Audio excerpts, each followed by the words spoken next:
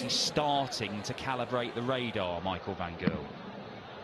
He snuck his average up as well to just shy of 94. 56. Should, you feel from here, make it 4-3. Aspinall has come up dry for his first 8 darts. Finally pins a big treble, but won't ring any alarm bells for Michael van Gerwen. No need to go for this.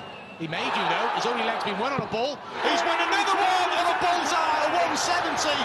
No sign of emotion from Michael van Gerwen. A little smile, but he's back within one in the blink of an eye. Our second 170 of this year's Premier League.